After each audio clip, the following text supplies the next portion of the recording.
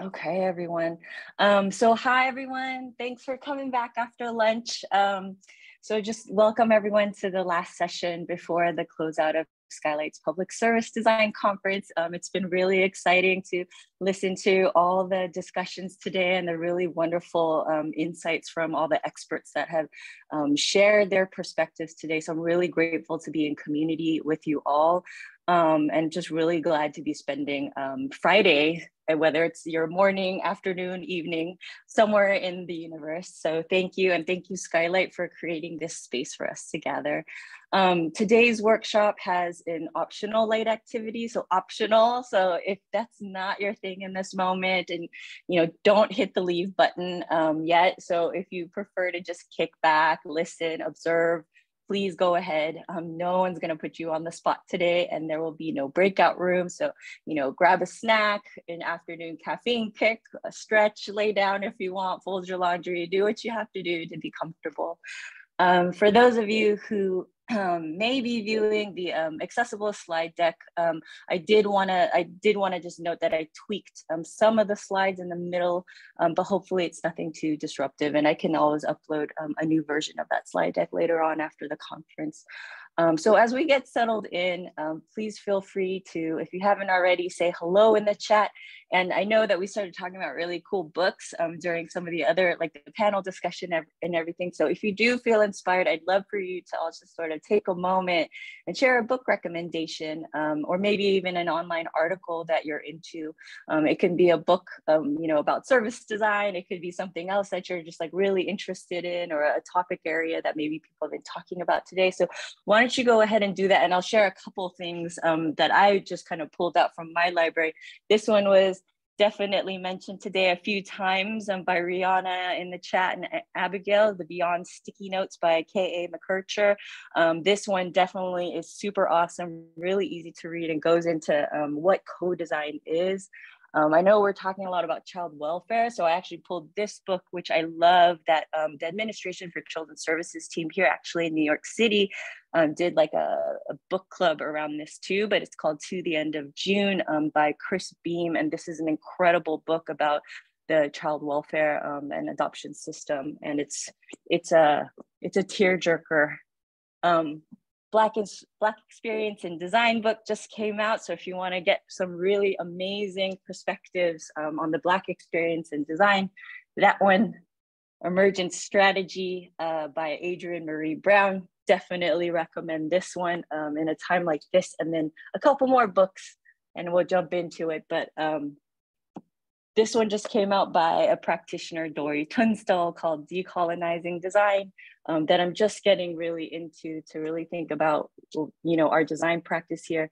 Lou Down, the former UK, I don't remember their position, but incredible person who stood up, service designers all across the UK. There's like more than, I think, 600 to 800 service designers in UK now, but wrote this amazing book called Good Services. It's also beautifully designed. And I think they also now have a school in the UK with their partner, Sid Harrell's Civic Technologist Practice Guide.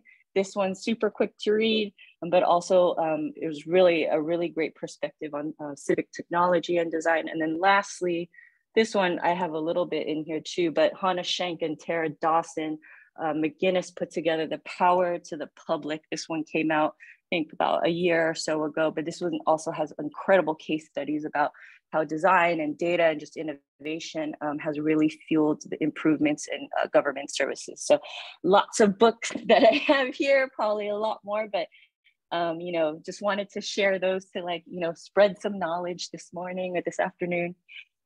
So yeah, there we go. I will move into today's agenda. So our goals for today are to build an understanding of stakeholder mapping and analysis. And if you want to participate in a light activity to get your feet wet around stakeholder mapping and learn techniques that'll help us better consider who should be at the table.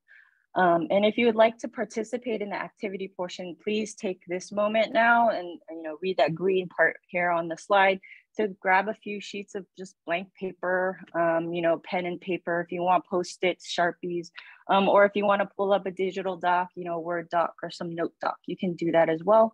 I also want to drop in just some simple, super simple templates. I'll drop those into the chat. If you want to work in a template, I made some simple templates in a Google slide that you can kind of copy and paste and work in. So the first two slides in that template link are things that you can work in for the prompt that I'm about to give you. There'll be some Q&A and reflection moments towards the end of the session today, but feel free to drop in questions and reflections in the chat anytime, and I'll try to address them where I can or later towards the end. Cheryl, also just feel free to interject me anytime if you see a question pop up in the chat, and I should be, you know, I can answer it then or, you know, towards the end. And also for all the presenters today that are here, I'd like to just kind of put on high alert too if there's probably going to be some really interesting questions coming out from today, and I am not the only practitioner in the room, so I would love to invite you all to join me in the Q&A reflection session. So if you have any thoughts or feedback that may arrive, I'd love your perspective, so we can really kind of wrap up today's conference and community with each other. So as you're kind of getting your pen, paper, and all that kind of stuff set up, or, you know, some tea or whatever to get you going, I'll share quickly a little bit about my background. So I've been a design practitioner for over 18 years or so, and have been doing both public, non-governmental, and private sector work. Designers wear a lot of hats, as you can probably tell from the presentations today, which is one of the reasons there's such a value add in any organization, and especially in the public sector. But in a nutshell, professionally, I'm for the most part, a visual designer, service designer, systems strategist, and educator sort of mashed up together. I served proudly at as the design director for the New York City Mayor's Office for Economic Opportunities Service Design Studio, really long title there, for about 5 years, leading one of the first municipal service design studios in the nation. So really super proud to have held that role. And prior to that, I was responsible for building one of the first design teams at UNICEF's Office of Innovation in New York headquarters. I'm an advocate of participatory and community-centered design approaches. And like Victor and other people mentioned in the chat earlier today, I also truly believe that taking a design with and design by approach rather than a design for approach is essential for any service program or product success. Okay, so warm up.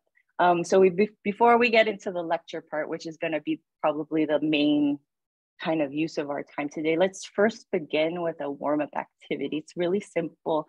So, and we'll revisit it again at the end of today's session. You can participate in this prompt here, or I'll give you a fake prompt in a second if you want to, if you don't have a project that you'd like to work on today, and I'll give you a little bit of head down time with some music to let you reflect and write too. So for those participating in the activity, hopefully I've given you enough time to get some paper and all that. But okay, so what I want you to do is take a minute to just think about a project that you're working on. Write that down if you want to, or just kind of note it in your head. And if you'd like to share the project that you're working on in the chat, go for it. It might be great for just connecting with others who might be, you know, doing similar work or working in similar topic or policy areas. So, you know, feel free to share that. I always love to see what people are working on. And also, I just want you to know that today, when I use the word project, consider this a word that's sort of interchangeable between product, program, service. I'll kind of be toggling through those words throughout the session today. So what I want to invite you to do is start jotting down now, after you've been thinking about this project that you have in mind, is to just jot down the stakeholders who are involved in your project, or about to be involved in your project if you're just getting started, or jot down people who you think should be part of the project too. You can just list them down on the sheet of paper. If you have Post-its and you're like, you've done this before, you can just start slapping things around however you feel comfortable. You can be messy with this at this moment. I'm not really trying to give you structure right now here on purpose, because the lecture will start to give you some frameworks and methods for thinking about how to structure some of the things you're writing down now. As you're doing this, consider the team members, the project partners, the different communities, even subject matter experts or other decision makers or influencers that are surrounding this project. And where you can, try to be specific with like names, roles, and things like that too. And for the folks that don't have a project that they'd like to share, I put together a little fake scenario here. Does anyone know what these photos are of? Any jerk reactions or feelings when you look at these? You can drop them in the chat if you want. Yep, it is the Department of Motor Vehicles or the DMV. Yes, sad cat face for sure. So while the DMV, like many other government services, is making improvements for sure, I myself have had some smooth, especially digital experiences in the last few years. Many people are aware that the DMV has historically not been the funnest place to receive services. So does anyone know what this animated GIF is from? Yep, Zootopia. It's the Zootopia DMV, or the Department of Mammal Vehicles. The sloth here on the right, Flash Slothmore to be more specific, great name here, represents in a lot of ways how the public kind of generally views the DMV. And the feline on the left kind of summarizes perhaps some of our feelings interacting with the DMV and perhaps our feelings about some government services overall. So for those who want to kind of work on this DMV scenario, here's just a super high level scenario. So based on all that stuff I just shared with you, how might we increase customer wait times for in-person services at New York City-based DMV locations? So I want you to think that that is sort of the prompt that you've been given for your project. And so what I want you to do is just kind of go heads down and again, jot down all the sort of stakeholders you think should be involved in really answering this question. If you have any kind of questions about this prompt or the project you're working on, feel free to go off mute or drop some questions in the chat. But what I'm going to do is give you about just 10 minutes or so to just do this kind of brainstorm right now. And I'm going to put on a little music and then I'll call you all back in about 10 minutes. Sound good, everyone? Okay, folks, can you hear me? I don't do too much music Zoom DJing, so I gotta, I'm working on it. So thanks for letting me practice today. All right. How did that feel for folks? All right, were you like, I don't know, I'm sitting here twiddling my thumbs. I can't think of anybody anymore. Or did you need more time? Yeah, for sure. Yep. So with the DMV example, I just kind of threw some quick examples here of like people you might want to consider for this. How might we? So, DMV department heads, definitely, on location customer service providers and facility staff. We want to think about folks who are around observing clients, in a different way. It doesn't always have to be the folks at the front desk. It could also be the security, safety officers, definitely the New York City residents who are using these services and coming into these offices, right? I also just kind of jotted down quickly, perhaps like financial officers or legal teams may need to be involved, because if you are making any of these kind of changes, and the technologists, right, they're going to all have to be in the know here that this is all happening. So these are just some to start off with, but later on, I'll kind of show you how I try to complexify it a little bit more, add a little bit more detail to this. Yeah, but for anyone else, were there any other thoughts, initial thoughts or questions that you have so far about your projects or anything like that? Legal's a good call. Yep. Yeah. You gotta, I've learned to reach out to legal early on these days to get them involved and bought in. Because usually there's more contracting and all that kind of stuff involved. Yep, Cheryl. Okay, everyone. So you can pause there, you can put that down for now. I am gonna go into presentation lecture mode kind of thing now for the next, I don't know how long, I've been timed, maybe 20 minutes or so. So I'm gonna go over, this whole basics of stakeholder mapping here. So as you listen today, if there's anything you learn that inspires you to refine your initial exercises along the way, feel free to just kind of scribble those edits down, write down more questions, all that kind of stuff, and then we'll go through that today. So let's jump into it. So what is stakeholder mapping, first of all? I love to do definition breakdown. So first, let's just define stakeholders, right? Stakeholders are individuals or groups who are involved or affected by the development, design, and or outcome of a project. Stakeholder mapping is the activity of visually articulating an analysis of the individuals or groups involved in a project. When we do stakeholder mapping, we first want to brainstorm everyone. We can think of just kind of like how you're doing, of who's touching our projects, right? You can start this by doing something as simple as gathering with your teammates and writing down everyone you can think of, or you can grab existing map templates like the couple ones I shared. You can Google them even. I'll share some in a resource document later to help give you some structure to also work within. And while doing this brainstorming, you're already lightly analyzing your stakeholders kind of based on things like who you know, how much influence you think they all have on the project, stuff like that. And mapping really allows you to interpret your stakeholder analysis visually in a digestible way. And I'll go into why mapping is important shortly.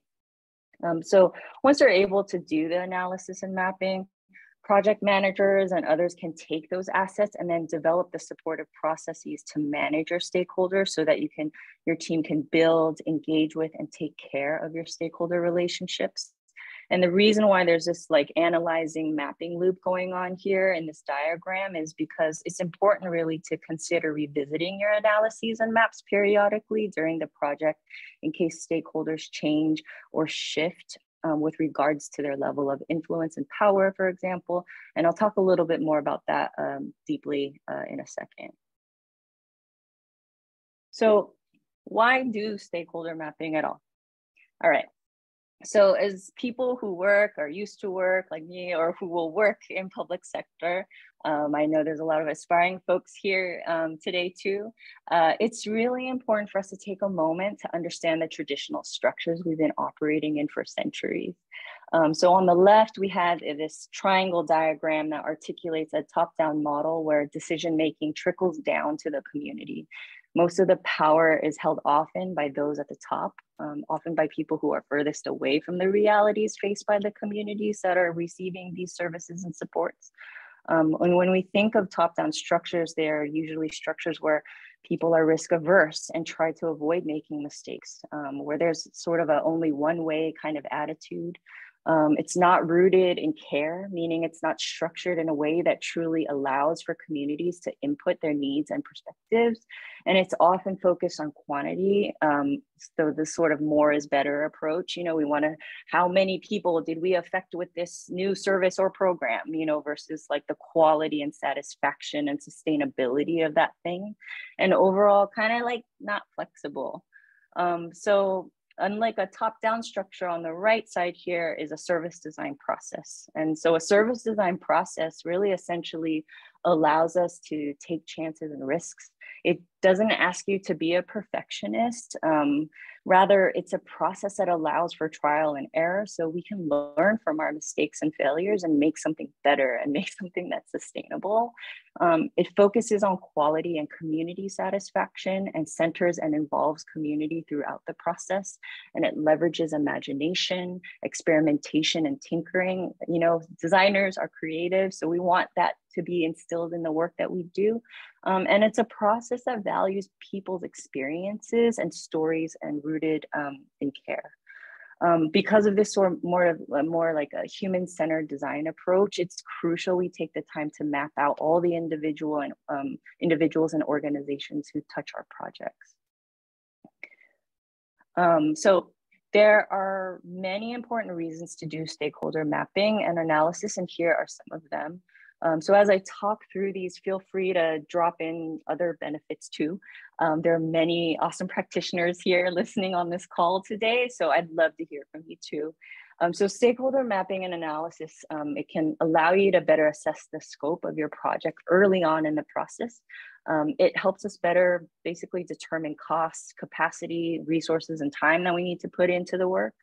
It gives us a quick and comprehensive view of who is involved in our project. So it's an efficiency tool, providing a visual snapshot of the breadth of the relationships that we should be holding over the duration of the project, and also probably beyond.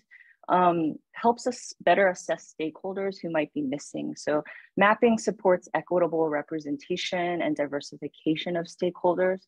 And maps can also show us who we think we know should be involved, but they can also point out who might have been excluded. They serve as a tool for transparency.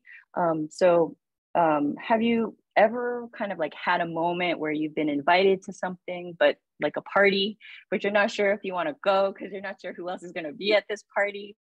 So, well, in a way, like stakeholder maps can kind of serve as a metaphoric guest list. So transparency really helps us build trusting relationships and keeps us open and honest.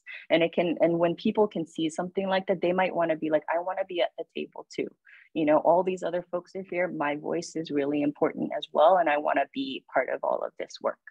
You know, it enables us to really start considering the larger systems and dependencies that may influence the project. So in other words, it really allows us to start understanding how like money, power, politics, histories, technology infrastructures, environments, all of that can really influence the project.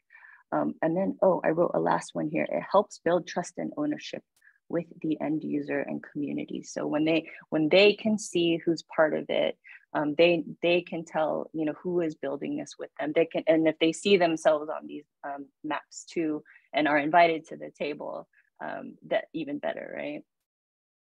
And I just want to also just kind of take a moment to really kind of say that, you know, that partnerships and relationships are really strengthened through ongoing and meaningful engagement. So investing in these relationships respectfully and with honesty is crucial to building successful and sustainable programs, services, and products for our communities. So stakeholder mapping and analysis really sets us up for this kind of success.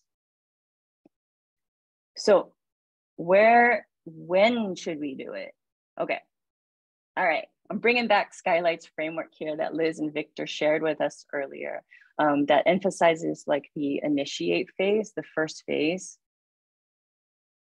Yep, you know that slide, Liz. And so this is the initiate phase here where I'm highlighting, this is when we should take the time to align on key stakeholder objectives and map our stakeholders. It's always advised to do stakeholder mapping and analysis as early on as possible in your project. I know someone had a question about that earlier. This could either be during scoping, once you've secured a contract and initiated a kickoff with any partners, or it could even happen before committing to a client. So, and so you can help like assess the breadth of the people who you'll need to be involving and managing.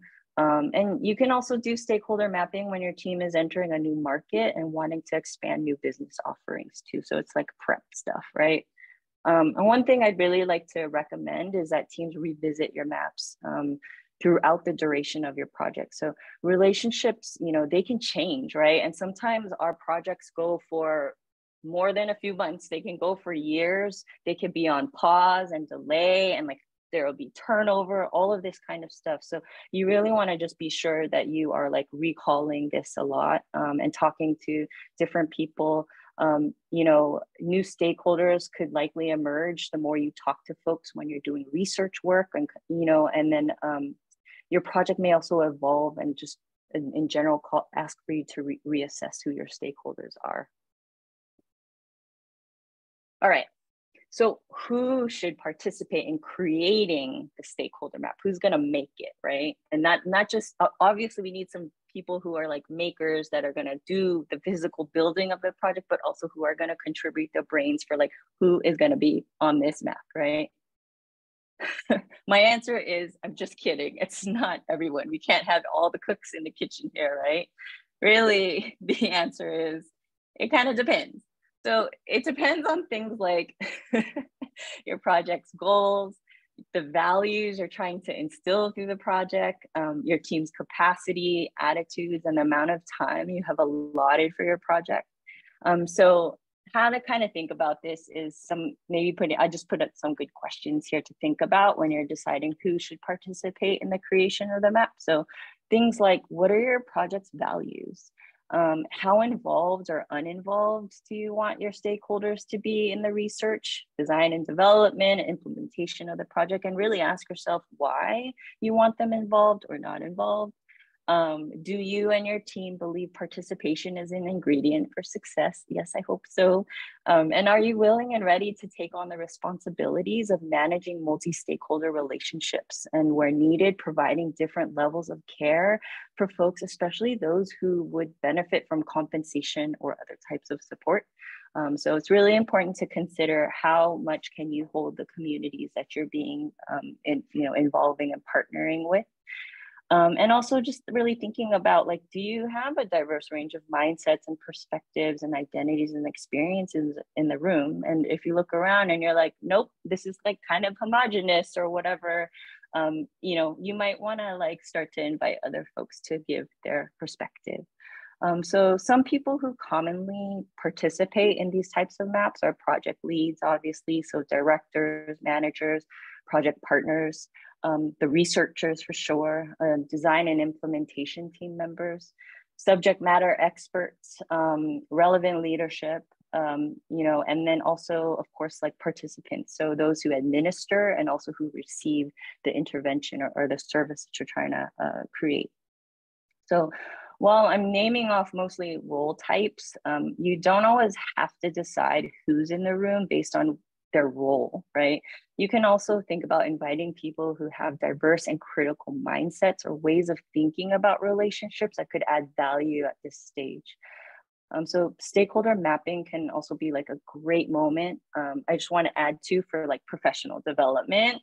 So inviting more newer team members or junior team members or just members or partners who tend to operate in silos to observe and participate in these sessions is a great way for them to understand the complexities of the project and who the project may be dependent on. So when people see they're part of a larger movement or endeavor, that oftentimes they'll be more bought in and engaged in helping steer the project to its success. And Godoy, maybe it will be covered later, but how to manage C-level that wants to be on the loop and participate, but hardly has availability to engage, hence stuck the project. Or yes. All right, let's pause and like talk about that real quick. Totally get you there, because I think most of us have had this challenge before of like, how do we get these C-level folks in the room to like really see what's going on in this project, and give us the space, and the permission to do our work, since they're like really hovering above us. One thing is like stakeholder mapping can be done in like, or you can invite them to some sessions where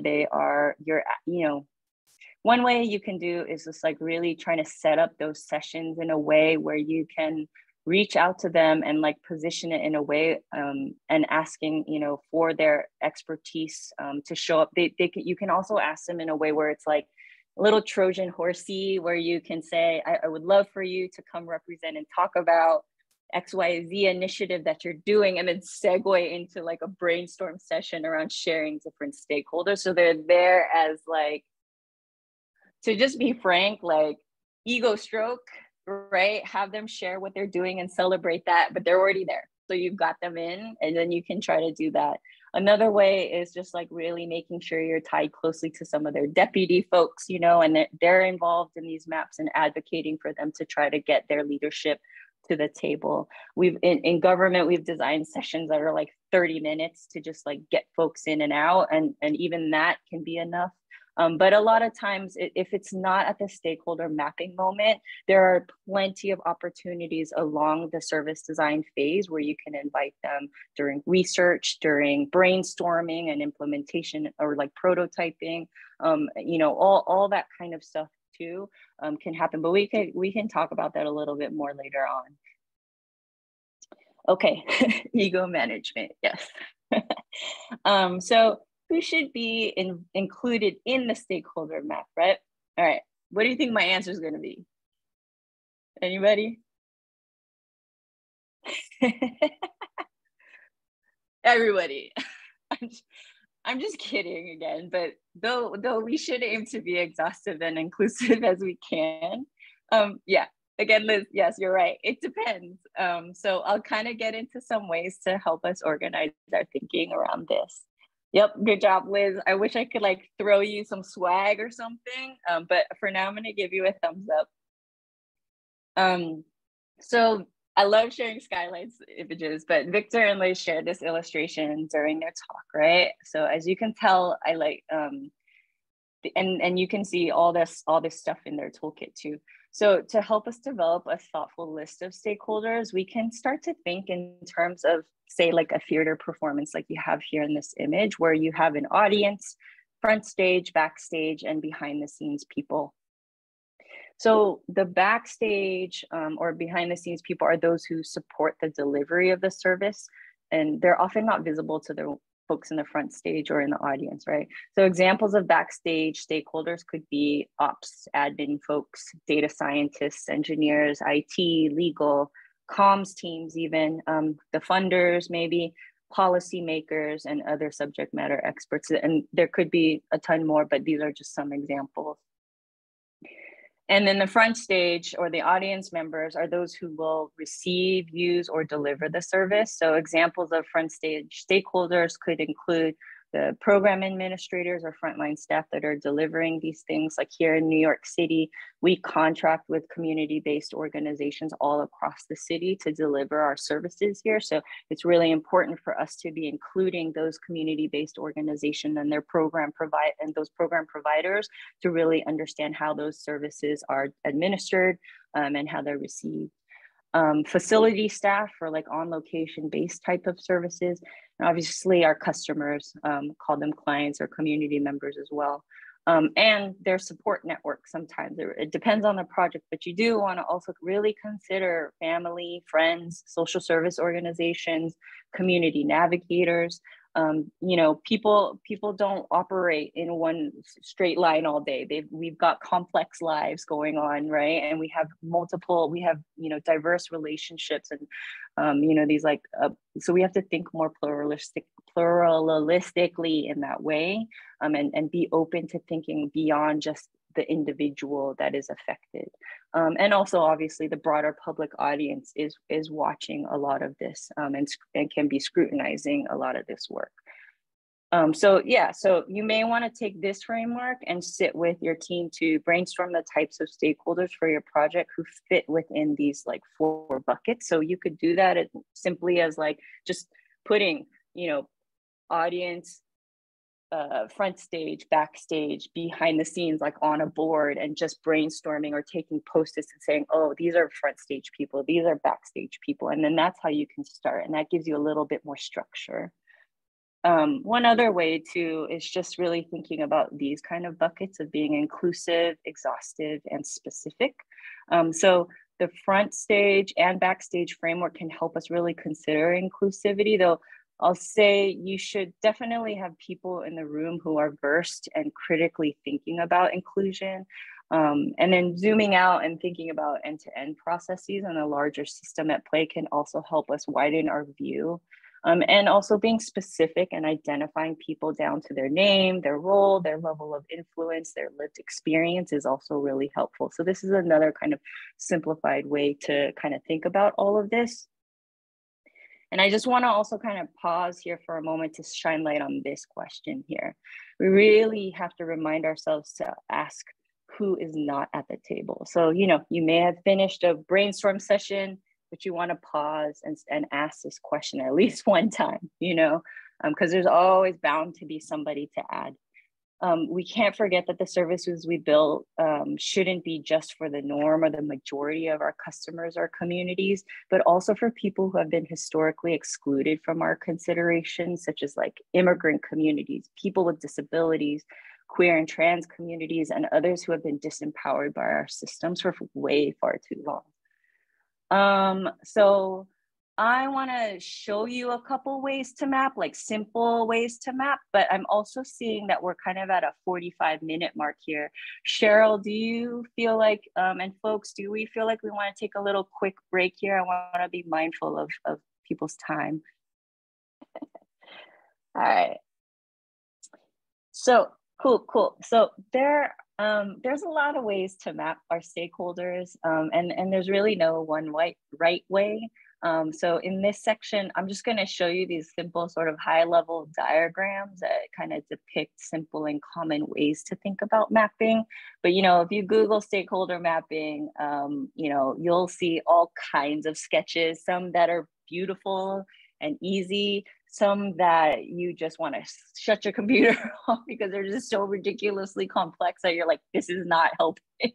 So they run the gamut, and that's why designers are also really, especially information type designers are really important to be part of these things because they're really great at visually simplifying stuff and making stuff digestible too. So there's that, but here we go, a couple of examples. So the first one, super simple, just a list table. You know, it's a relatively simple, no fuss way to analyze your stakeholders. So you can do things, yep, love a good list, Liz.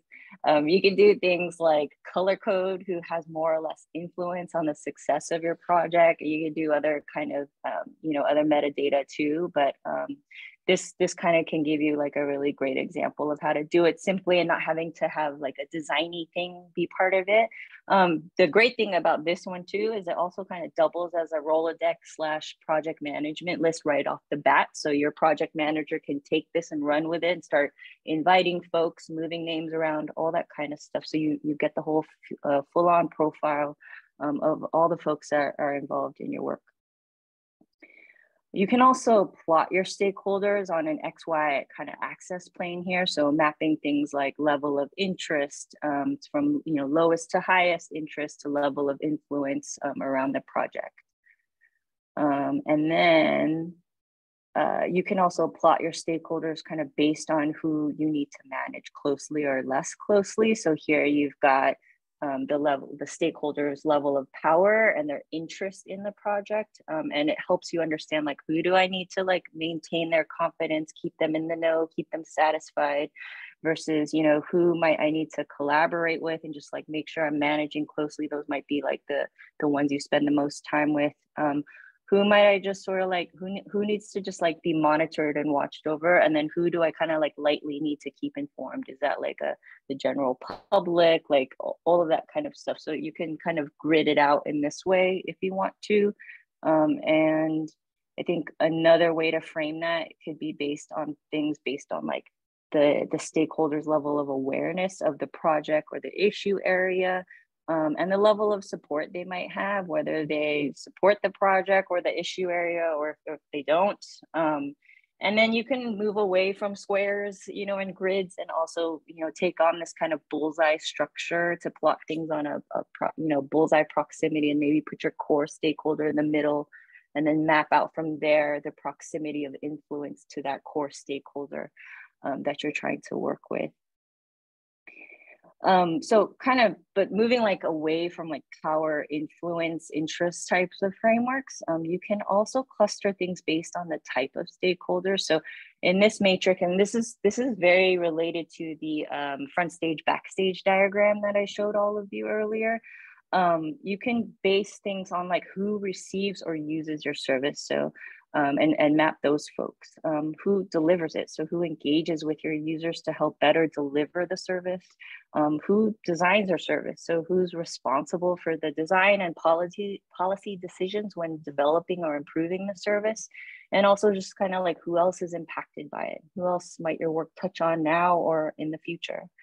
I like this one to start off with and would recommend this kind of framework before you consider using a lot of the other ones I've shown.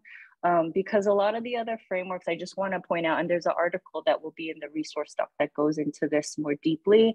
But the other ones, if you haven't noticed, they're really based a lot on power and influence, and everyone defines power and influence differently. So we really need to, you know, we could talk about that all day in a separate session. We can talk about it more if we have time later to the end of the day too. But if you are interested in learning more about power and how that plays a role in your decision making, you can check out this really great article about power literacy frameworks that was actually introduced to me by Abigail, who was there earlier on in the panel discussion when we worked together at the service design studio. So I'm just gonna put this Maya Goodwill article here about power literacy in the chat if you wanna take a look at that later on. And lastly, and most importantly, the FOMO scale, or the fear of missing out scale. This is just a joke that I made up and I just wanted to throw it in here for fun. So, you know, you don't have to take this seriously at all. But if you do use this, because it kind of could be useful, let me know. I want to know. I'm also really sorry. I just had to put in an animated GIF of the former New York City Mayor, Bill de Blasio, who was my first boss and led the first administration that I worked in under New York City. I just kind of couldn't help myself with this. Yeah, Cheryl, I do. That's why I put it in. I was like, you know, FOMO's for real. But maybe the point here is that you can also kind of consider who really, oops, let me go back.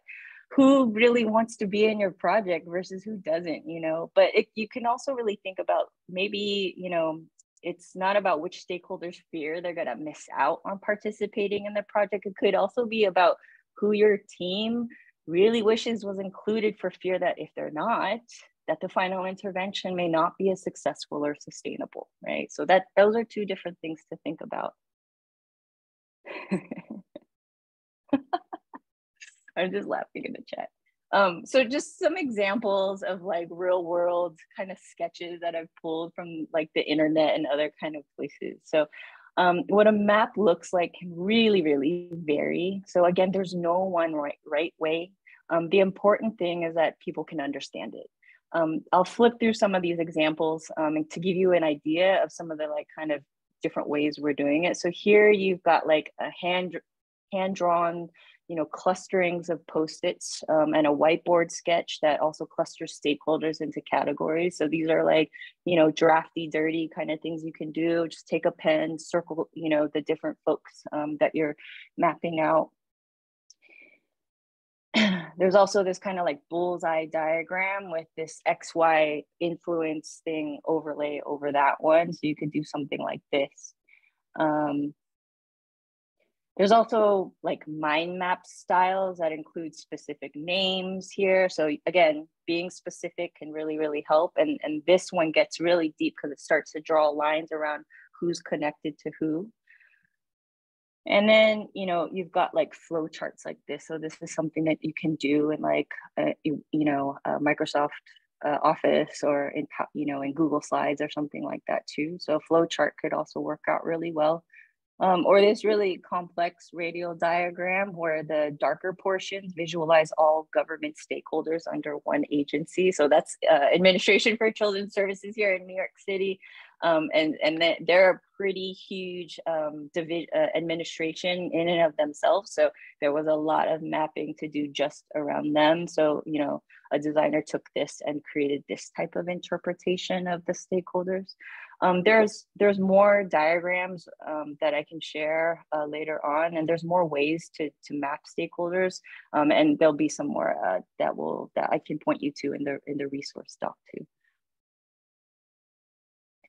Okay, so let us bring back our papers and sketches and all those types of things now. We're about to go into some more music. Seems like some folks are enjoying that, so I'm going to give you some more music shortly. So my lecture portion part, for the most part, is over. I hope that was like super helpful in getting folks started. But you know, again, please put some questions and all that kind of stuff in so we can have a chat. So what I want you to do now is to really kind of revisit your initial warm-up documents. Take some time now to add and edit your stakeholders. And if you feel you have the energy and want to kind of move into starting to, you know, map this stuff out based on some of the examples I provided, you can do that as well. So you can start to, you can also go back to the templates that I shared. I'll drop in the link again here. And in the templates, you'll see, not these ones, but there's 2 mapping templates. Sorry, this is tiny for folks, but there's the received, delivered, design, impacted one, as well as an influence interest matrix. So if you want to use that, you can use those. Those may be good starter ones to try out. So let's take that time. While I'm doing this, I'll go ahead and just show you examples of like how I interpreted the DMV one. So just to, if someone needs some context here. So again, you know, this was what I had shown earlier of like, who did I think about really quickly when I was just kind of jotting folks down, right? But if I took this and put this on like that influence interest map, so let's look at that. I was able, one, to add more stakeholders and plot them on an XY kind of influence access line here. And by doing this, it's helped me kind of better understand who I need to pay attention to and how many stakeholders I have to consider. But like between the first session and this is like magic of television kind of thing. You know, I added more stakeholders like CIOs, CTOs, policy advisors. I put things like the Ohio State DMV here because they're considered like one of the best states, you know, for the DMV. Oops, sorry about that. So maybe we want to call them up and say, how are you guys doing it, you know?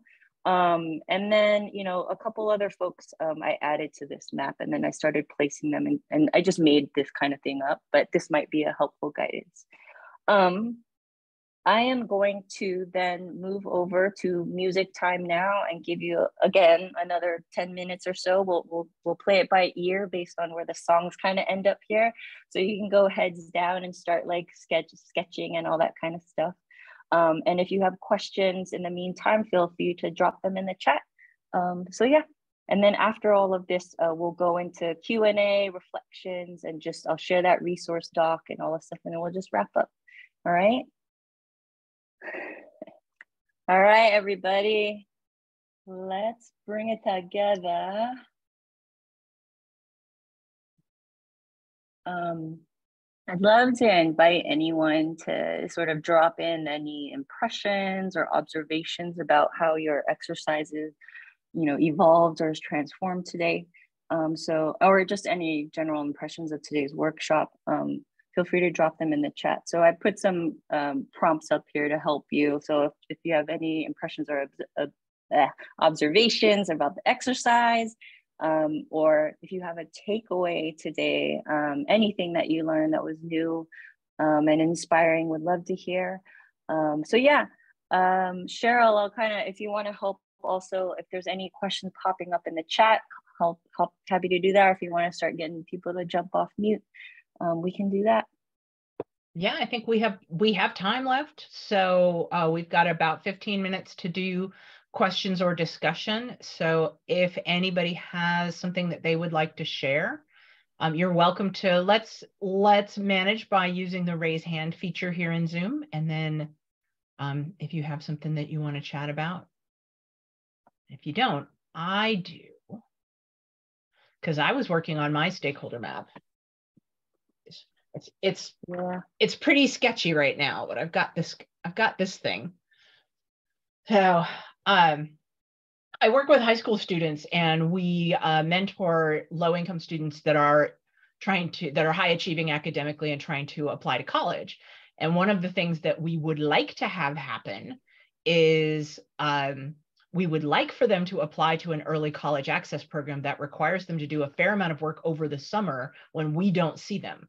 So I need to convince a bunch of 16 and 17-year-olds to spend their summer doing, writing essays and filling out forms that they don't want to fill out. And so I'm trying to figure out who are the stakeholders that I can involve in that work. Because we've got some experiment, of course, we've leaped ahead and we have some experiments that we want to try. But in thinking about the program, I'm thinking about how their families are impacted by their need to do stuff over the summer, or they may have a summer job. And so their employers have a say in how these students spend their time. And our mentors, in fact, also volunteered during the school year and didn't sign up to do mentoring in the summer, though most of them are happy to do it. So it really did get me thinking about who all is affected by this program change that we want to implement. And rather than just foisting solutions upon them, probably talking to more of them and getting them on board with, or, hearing out what their questions and concerns are. You can hear me going to that action of, I want to try to get them to do something. But the whole point of this exercise, I think, is really to remind us that we need to listen to them first and include in. It may come to pass that through all of that listening and interviewing, we may find that summer application program isn't the right solution for these students. And so I have to remind myself to be open to that as a possible outcome as well. Right. Yeah. Right. Yeah. Yeah. I love that you really considered like their lived experience, what's happening in the summer, that they're interacting with different folks in the summertime, their motivations are changing. Those types of questions help to uplift folks that you might not have thought about earlier. And I really also love that you have opened up to the possibility that this might not work, Right. And that's okay, right? So we don't want to keep pushing ourselves to design interventions and force feed interventions that aren't going to be sustainable. So this is a really great reflection. Thanks, Cheryl. Yeah. Anybody else?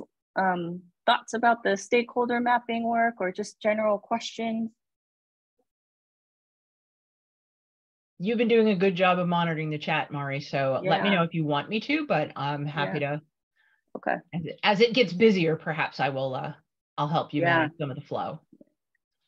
So Christina, I started with the stakeholder types matrix, which was super helpful. And then from there, it made sense to plot the service box onto the power matrix. Great. Yep. So I hope that was like kind of a smooth transition from like a jot down brainstorm to starting to plot. Great. And then Anna, interested in hearing any experiences you may have with changes in the project and adding new stakeholders along the way and how that changed the project and how you handled it. Whew. So a lot of times, we'll map a bunch of stakeholders in the beginning. And I feel like, I've been on teams who are pretty good about being pretty exhaustive about it. But what happens after you do these mappings is that, you're not going to go straight into designing the solution, right? What happens after that, and you'll see that in the Skylight, phase, service design phases, is that we then go heads down to really conduct research and start talking to the people who are, delivering and using these types of services. During those research engagements, oftentimes we start to find out who else those people are affected by and influenced by. Some will name drop specific people that we hadn't thought about or didn't have a connection to. So we start to add those types of folks to the map. So research is a great time to start to bring and surface more people that we were unaware of. And then you start to plot those folks on the map too. And then from there, then you can start to really reach out and engage with them more. But you get that fuller breadth coming from the community or through your research to help inform that. How that's changed a project?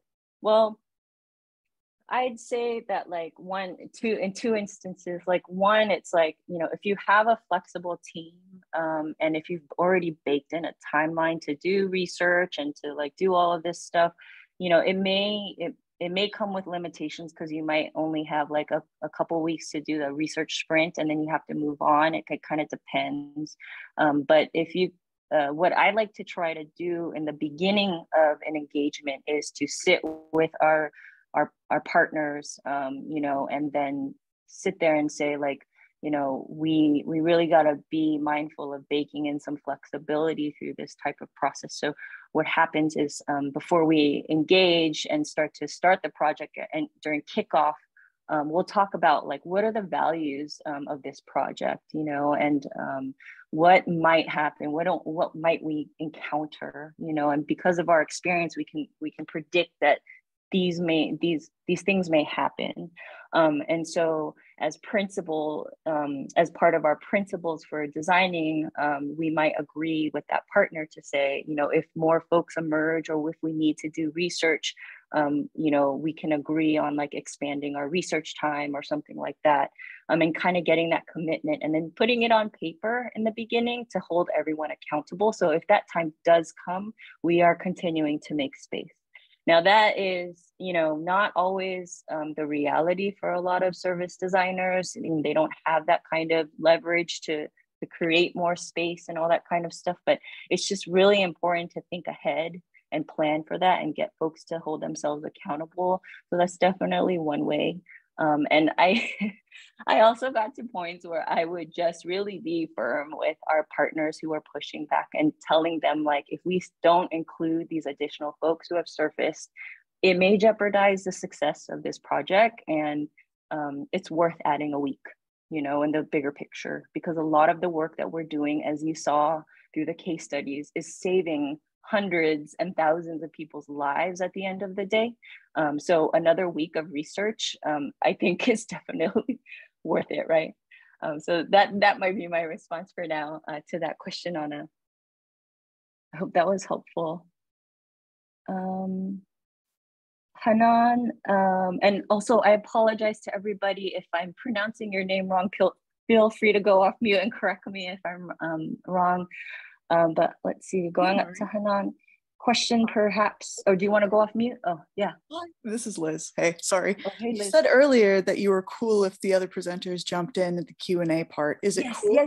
Oh yeah, totally forgot. Thanks, Liz. No, I want to make sure that's so cool. But I have a nightmare related to this question that I can share if you'd like. Okay, yeah. When Anna posted that question in the chat, I think I saw my entire life flash before my eyes. The last really complex service design project I worked on with the Air Force had the exact thing that you describe happen. About halfway through the project, we'd been really clear with our stakeholders and communicating about we're in the discovery phase and here's what we're finding and does the service blueprint look right and all this, and it was going really well. And then out of nowhere, I got an email from one of our very high up leadership stakeholders saying, hey, so we're gonna have to pivot the project and now you're doing a different version of this project that combines work streams from like this other group you'd never heard of before. And instead of being just for a tool to request accommodations for a disability, it's now gonna have to be a tool to accommodate or to do accommodation requests for literally every type of accommodation that you could have. What I should have done at that point was call the project to a screeching halt and do another one of these rounds of like kind of re-kick off the project and stakeholder management and all this, like actually map out our new people and figure out like who needed to be involved and who didn't. And I didn't do that. I just got caught up in being sort of eager to please and thinking, oh boy, this is an even bigger scope of problems that I could help solve. That's great. And it was just an absolute communication chaos shit show for a couple of weeks while we tried to figure out what was going on and who was doing what and who was making decisions. So the minute you start to suspect that things are going off the rails because you've got some stakeholder chaos, I highly recommend pausing and doing this exercise again. Thanks so much, Liz. I am also sorry that you had to go through that trauma, and I think a lot of folks can relate, Liz. Sometimes one way to think about this too, right? Because the moment has passed, right? And it's happened. And it's you know, but one thing that I've done and that I've done with teams is doing project debriefs. So when the project ends, or when you have a moment for debrief, say you go through a phase, one of the design phases, and you do a debrief with everyone, that's a moment where you can talk about this, you know, and maybe facilitate a conversation about what's working so far, what's not working, what can we do better, right? And then if you do have accountability measures or principles that you have designed together with folks, you can revisit those again to just uphold them and say, are we upholding these? You know, so these are ways to kind of, you know, at least highlight that and say, hopefully we don't do this again, right? And we're learning from this as we go forward. So that's something that you can try to bake in after. Awesome.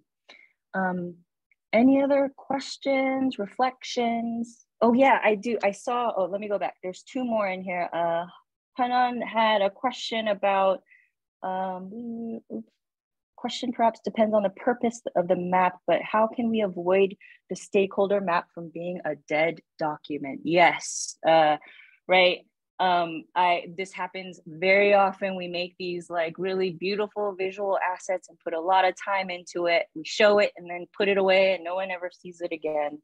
I think a couple of things is one, you know, if you do have a public presence with the project and you want to be transparent, you can leverage it as a communication asset, you know, to talk about who was involved. So you celebrate it that way.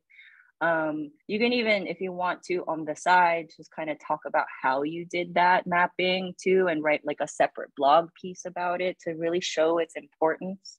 I've also been in rooms where we've printed that stakeholder map, you know, at the end of a project to really kind of show that, showcase it again, and explain all the folks that had been involved in developing the work and who, you know, what, and so sometimes in wrap-ups or any kind of celebrations, we will show that again. And we bring it up a lot externally too, like if you are talking about the issue and presenting it at a conference. So these are other places it can show up. But also again, like internally too, if one thing that we had mentioned earlier about like, do you put out like regular newsletters for C-suite level folks and stuff like that? These types of things can show up again in those types of messages, you know, and communications to really hit home why that thing was so important. So those are some tips on ways you can keep that thing alive. Yeah, so I hope that's helpful, Hanan. And then Sharang underneath asked, can we, you know, can stakeholders be taken into consideration in speculative scenarios? In a speculative scenario, I think, again, it depends, right? But I do think that like, it's always worth including people that you're not sure might influence the project for awareness building. And in the future, they may become relevant, right? So like, let's give a really high level example of like, these days we're talking a lot about climate change and, you know, really trying to support our planet, you know, repair our planet essentially. And as we think about that, we're moving beyond human-centered design and we're starting to talk about like the ecosystems that we're part of. So plants and animals and things like that are coming into play now. And those people, and those, not people, sorry, those creatures and beings have voices as well. And so, you know, that might have been super speculative another day, but we're starting to realize that like those types of things are really mattering, right? More and more these days. And so it's not speculative anymore. I mean, I just finished reading some Octavia Butler, Parable of the Sower, and they wrote that book, you know, in the, you know, and saying that like in 2025 or whatever, the world's going to look like this story. But I'm reading it today and I'm like, a lot of the stuff happening in this book is happening now. So having a speculative approach to things can be really helpful, just making it really clear that those speculative stakeholders may not exist now, but leaving that in the minds as a bookmark can be really helpful for like really expanding people's mindsets. I hope that was a helpful answer. I don't know if other folks want to jump in from panelists and stuff today to answer to that, but it looks like you got some good feedback also from William.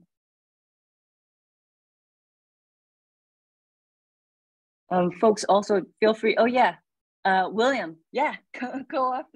Oh, thank you. I was just gonna add, so I'm in the city of Vancouver, Washington, and we were working on when we were designing our climate action framework, a big focus of our work was looking at the range of scenarios that were likely, the range of scenarios that were possible, and then sort of cross-referencing stakeholders that appeared across all of those, right? So no matter what the outcome, which are gonna be most central, which are gonna be most key at kind of reaching people, either serving that communication function or that service delivery function.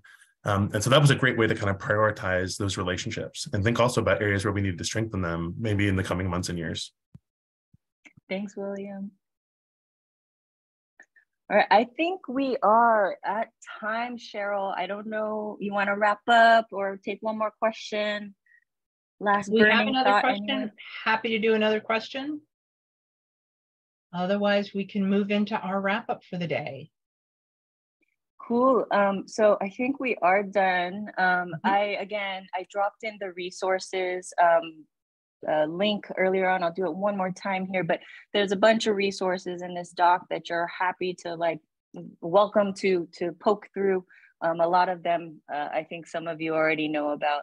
And I just wanted to just wrap up with just like a huge thank you.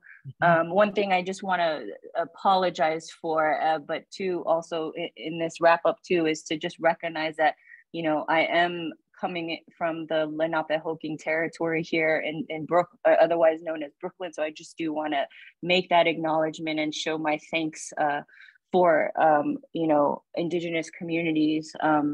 And I also want to just, you know, tell y'all, like, I just had a wonderful time being in community with you today. Really good vibes, super great energy, amazing people on these talks.